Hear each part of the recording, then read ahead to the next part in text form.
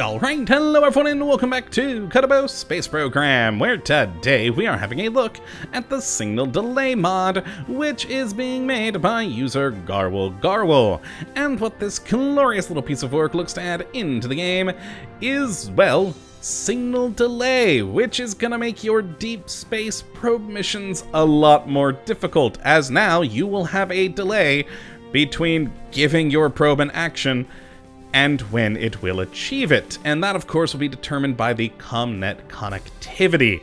You know, making it a bit more realistic, and I actually really like this mod, so let's take a look at what it does give us. But first, and why we're still here on the main menu, is because there are some options to look at. So in the game difficulty, we can go down here to the signal delay category, and we have just one column of things, so it shouldn't take too long to go through, and the first is whether or not you want the delay to be enabled. So effectively, if you turn this off, it turns off the mod. Next is if you wish to actually bend/break the laws of physics and adjust the speed of light. Because of course, this is going to affect the time delay that your signal has. And so yeah, if you want to mess with physics, go ahead, but I'd say leave it default. The next is if the delay is going to be basically one way or round trip, as for how long it actually takes. So with round trip, it means when you hit the action, it's going from your probe back to Kerbin here, and then back to the probe. And so you can turn that off, which will basically cut down your delay in half. And then we have the sensitivity, and this is the sensitivity of how fast the throttle moves when you press the keys to throttle it up and down. And at 100% it'll basically be the same normal 1-to-1 ratio, and then of course the time delay, and you can adjust that to be either faster or slower, which slower of course would give you a bit more fine-tuned control with the delay. The next is the hide part action. Now, one sort of loophole for this mod is of course the you know, when you right click on a part, you can then click the button that does the action. And if you do that, it will do the action, just right away with no time delay. So you can hit this button here to turn off those action buttons. That way, if you want to, say, activate an experiment like Observe Mystery Goo, you have to add it to an action group. And so it does limit you with your action groups and how much you can do, but it also does keep you with that signal delay realism.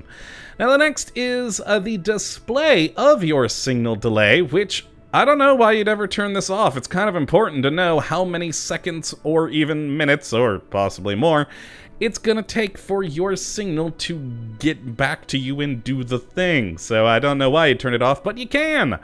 Next is that the antennae in the game now use electric charge, basically to maintain that constant connection back with the Kerbal Space Center here for the commands to happen.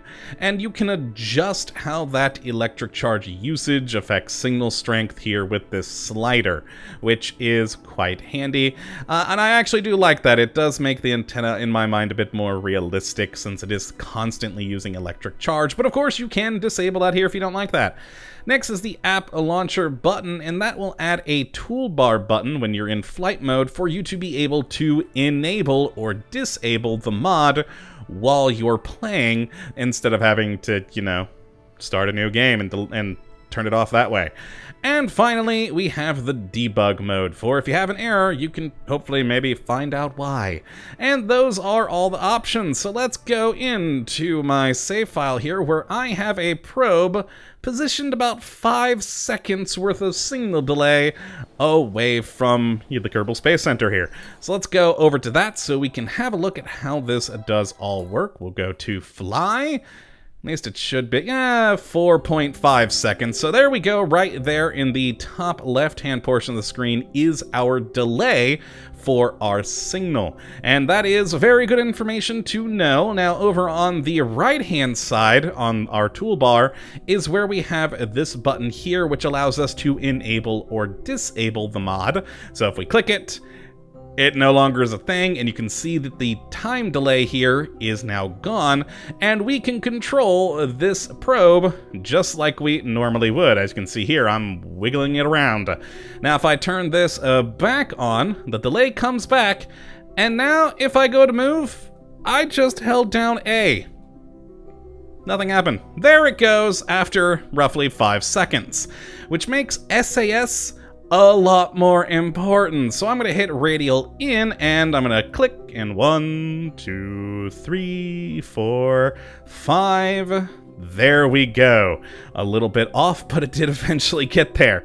And I have actually found that, well, granted, me counting isn't the most accurate measure ever, but I have found that this delay doesn't seem to be 100% accurate, especially the further out I go.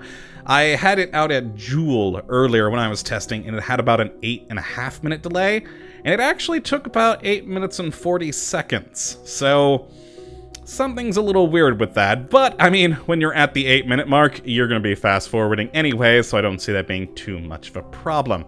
But yes, it is an interesting mod here, because now we do have to control our probes a bit more realistically. So if I want to flip this thing around and hit radial out, we're going to have to wait roughly 5 seconds for that to happen.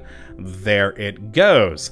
And if I say do want to observe that mystery goo, I'm going to have it on action group 5, so I'm going to hit that right now. There we go. And again, we're going to have to wait 5 seconds-ish until it does pop up. And there we go. We have our mystery goo.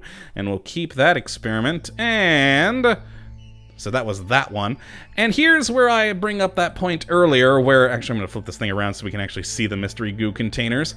Like I said earlier, if you don't turn off the ability to hide the actions, we can just go in here, right click, and observe mystery goo.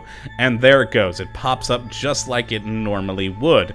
So I honestly would say to hide that option when you start up a new game, because otherwise it can be a little bit cheaty.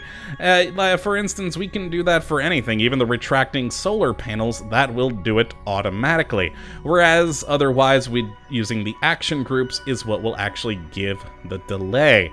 Now, it does mean that things like MechJeb and Kerbal Operating System are a bit more important for your missions if you do have the signal delay here, because, well, yeah, you're not really going to be able to control your probe live, especially if you are wanting to land on a planet far away. For instance, let's actually just go and put our ship here in, let's put it 150,000 around Duna. And trying to control a live mission from, oh boy, we have no control. All right, hold on, I've actually got to adjust ourselves here so that we have, there we are, we have signal again. If you wanted to control a mission live from Duna, well, that's a 3-minute, 37.12 second delay. Yeah, you're not going to be piloting that probe manually, so you are really going to want something like MechJeb or the Kerbal Operating System to properly plan out and execute those flights, which, you know, is kind of how it works in the real world. There's not someone behind a computer screen with a joystick flying in a probe to Mars. No, they just have it all calculated and predetermined. And I actually really like this mod. It does make probe missions harder. Manned missions, of course, with your Kerbals on board, will still be able to control things because there's a pilot there to do the thing. But your probes will be a bit more difficult.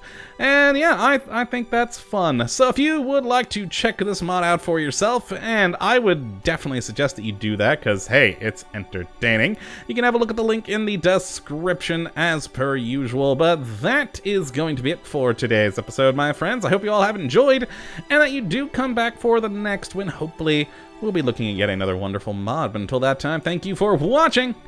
And as always, have a good one!